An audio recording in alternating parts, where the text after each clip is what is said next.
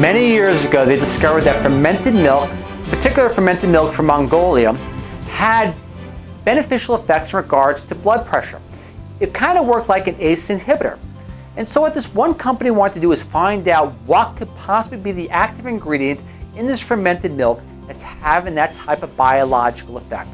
And this one company by the name of Calpis discovered that.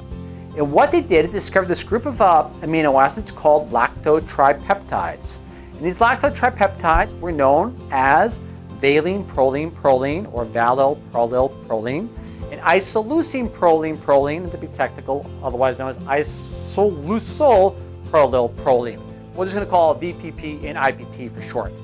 And what they did is they basically isolated this lactotripeptide and made it so it survived the digestive tract, therefore enhancing the effect of this lactotripeptide. Now the interesting part about it is once they enhanced this lactotripeptide derived from this fermented milk, it had incredible impact in regards to restoring healthy blood pressure. Now I say healthy, I'm not just saying lowering blood pressure, but I'm saying healthy blood pressure. In fact, so much so, in many studies, it actually beat out most of the common ACE inhibitors, your typical angiotensin conversion enzyme inhibitors. But that was just the beginning of this phenomenal lactotripeptide combination. All right, let's turn the page now and look at endothelial dysfunction. Let's look at this first study here. Look at that.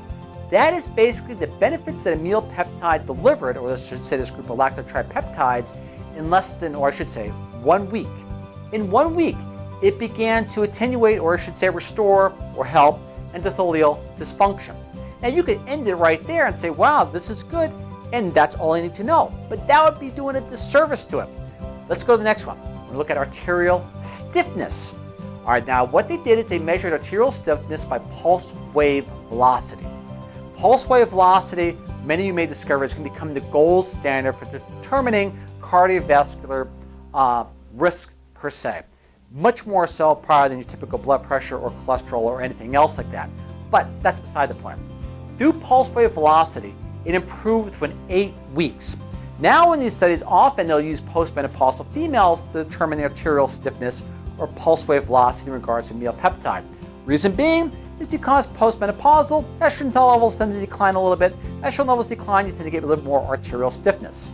Well, in combination with exercise and the AmealPeptide, or I should say lactotripeptides, it had a synergistic effect. So working together, it worked far better than either one alone, which is incredible, something especially important for people who are going to be postmenopausal. I apologize about that. Then the next one, let us look at arterial plaque. And this is where it comes down to, again, what necessarily causes the arterial plaque.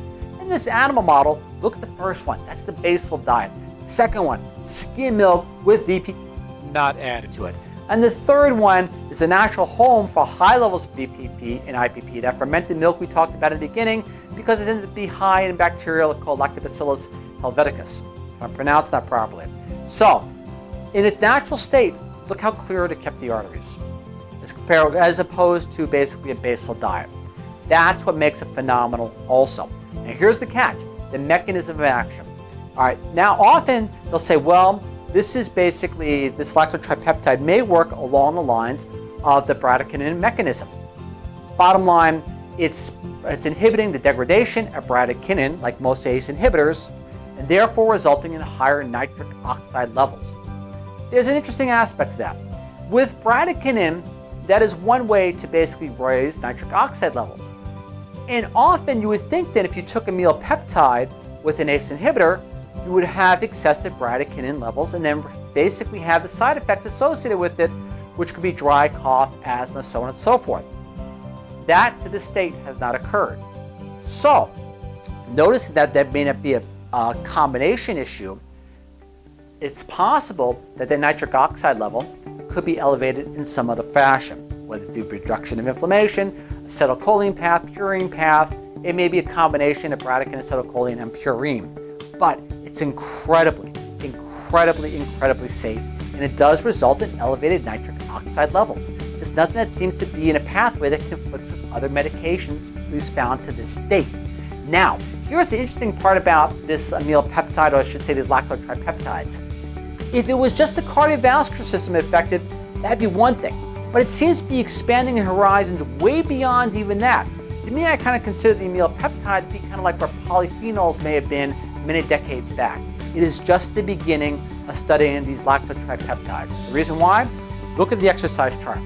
Look at the reduction in muscle soreness. Look at the reduction in fatigue. Look how it helps keep the heart rate from basically going out of bounds per se, keep the heart rate in a more stable form per se. And that's in regard to exercise. So basically, either working with the endothelial lining, or whatever it is, the AmealPeptide, these lactotripeptides, the VPP and IPP combination has many more effects, probably more like that of an adaptogen than generally just something that helps per se just with blood pressure itself. That's why it's important to look at the mechanism of action of these lactotripeptides in regards to how they operate in the body, so your benefits may expand way beyond that of just helping maintain a healthy blood pressure. Innovative medical doctors or scientifically based consumers are going to have a field day with this because it is a phenomenal, phenomenal substance. We're just beginning to scratch the surface of what it is capable of. Again, any questions? Feel free to email me or comment. This is Ralph Tricciano signing off once again. I hope this brief explanation of lactotripeptides really does help. Thank you.